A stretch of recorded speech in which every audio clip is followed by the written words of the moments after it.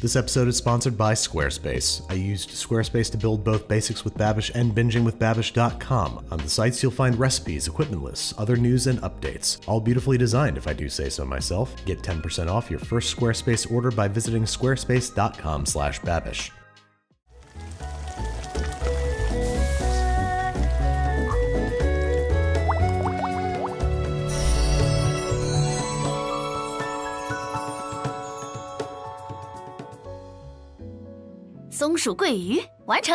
Hello there, welcome back to another episode of Anime with Alvin, where today I'll be taking on the challenge of making the blooming fish from a Chinese animation, Cinderella Chef. Now in the show, she calls it a squirrel fish, which is actually a real dish in Chinese cooking. But based on her preparation, this could either be squirrel fish or shanhuyu, also known as coral fish, a slightly more difficult variation. And because I enjoy challenge, I will be doing the latter. Either way, the end result should be a beautifully fried and sauced fish that looks like it is blooming. This is an extremely difficult dish to prepare correctly, as it requires an extremely high level of daogong or knife skills from the chef. I have here a whole black sea bass, which I'm going to start by attempting to fillet this. This is my first time ever trying to fillet or butcher a fish, so a lot of mistakes will be made. Ow. After watching a few YouTube videos, I've gathered that filleting a fish usually begins by making incisions on the tail, sliding a thin knife, or a cleaver in this case, across the spine and towards the head. And I gotta say, people really make it look easy in the videos, like Gordon Ramsay filleting that huge salmon fillet, but this is hard.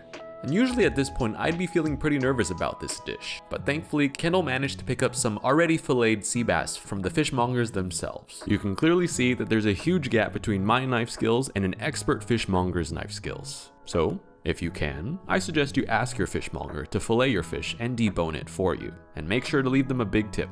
Now, on to the step that turns this into a blooming fish, the crosshatch pattern. This begins with the nearly impossible task of making an incision at around a 20-degree angle, less than a quarter inch thick, from the flesh all the way down to the skin, but not slicing through. This step now must be repeated across the entire fillet with no flesh breaking and the knife staying steady the whole time you're cutting. And if any flesh rips or if the skin tears, that's an ugly mistake you can't fix. This dish is about literally exposing your daogong for the world to see.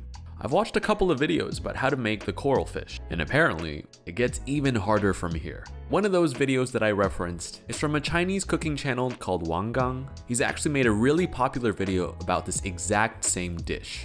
And not surprisingly, his daogong is magnificent, so I'm taking huge inspiration and instruction from his video for our dish. After I've done my best to cut the flaps across the fish, the next step is to cut thin strips out of each flap, starting from the base where the flesh attaches to the skin.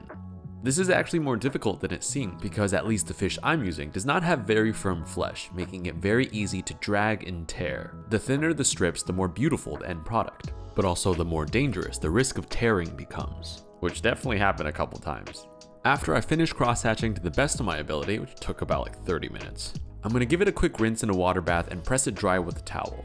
This helps clean the fish and also turn it into somewhat of a sponge for flavor and seasoning. Meanwhile, I'm heating up a wok full of oil to 350 degrees. Hello.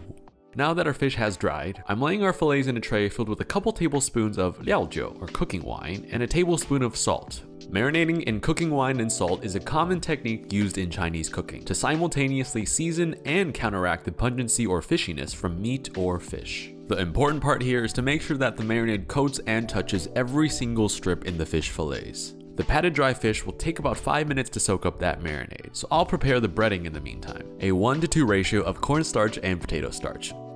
Might have gone a little overboard here, but hey, you know what they say, you can never have too much sand at the beach. And just like at the beach, it is important to get sand in every single crack and crevice, whether you like it or not.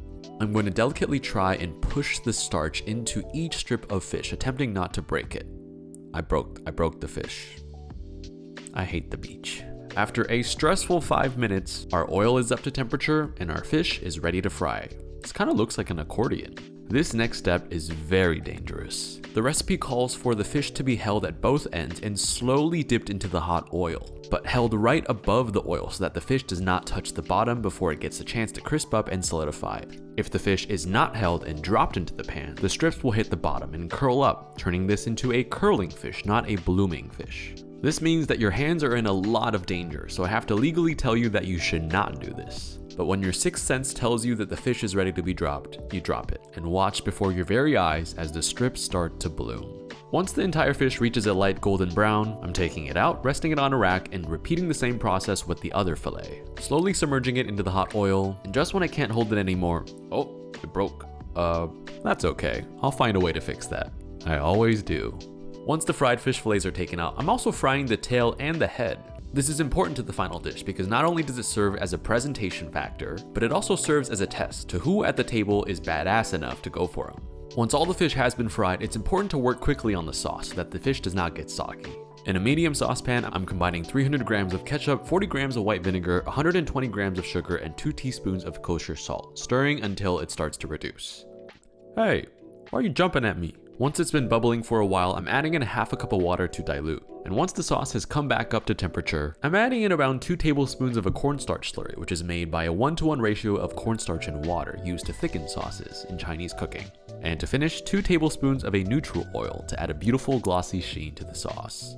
Now, we gotta plate fast or the fish will not be crispy. Arranging the fillet side by side so that the blooming coral pattern faces upward, we're gonna also arrange the tail on one end and the head on the other so that any prospective diners know immediately that this is a fish dish. Not skipping a beat, we're pouring the sauce directly on top, trying to cover each crack and crevice with that beautiful red glaze. I actually didn't thin out my sauce enough. It should be a very thin sauce that barely clings to the fish. But hey, what can you do?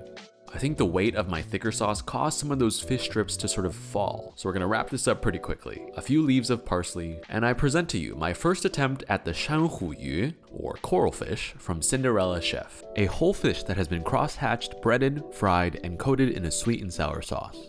Clearly my knife skills leave a lot to be desired, but I gotta say, this is pretty fun to eat. You pull off a little french fry of fish that already has sauce on it, and you just put it in your mouth. And it tastes solid, like fried fish in a sweet and sour sauce.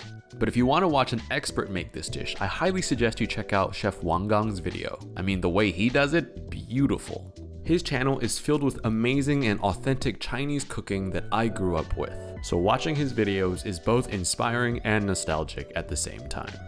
Peace. Thanks again to Squarespace for sponsoring today's episode. They've been a great partner in supporting the Babish culinary universe and bringing my websites to life. From websites to online stores to domains and analytics, Squarespace is the all-in-one platform for you to build your online presence. They also have SEO tools so that your site is getting found and searched by more people more often. If you want to try it for yourself, you can start your free trial today by visiting squarespace.com/Babish to get 10% off your first purchase.